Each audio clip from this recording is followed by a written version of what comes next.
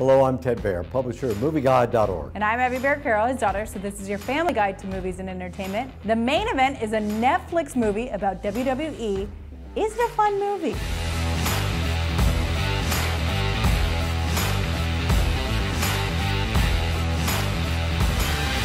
Well, it's a surprising movie because Netflix is usually a little edgy. This is a real family movie. It's about a young boy named Leo who gets bullied at school.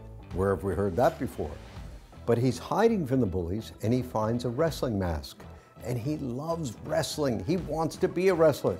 He puts the mask on and suddenly he becomes stronger and more powerful. You know that part of the story. But the nice thing is the way it resolves the movie. I can't tell you the ending, but it's very positive. He starts winning events because he's now the new Leo with the mask on. He enters into wrestling contests, but his grandmother says it's not your strength, it's not what you look like, it's your heart and your mind.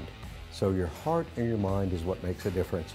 And at the end, he's got to find out that it's his heart and his mind. And I'm not going to tell you where it's going from there. That sounds like a great moral in there, and it also sounds like it's probably good for about 8 years old and up, right? It's good for young children. It doesn't have any, it's very mild, it's very friendly. It was done by the World Wrestling Association, so a lot of their wrestling stars that I don't watch are in there, but people love these stars, and they do good cameos, and the acting is great. Take a look at the full review at Movieguide.org.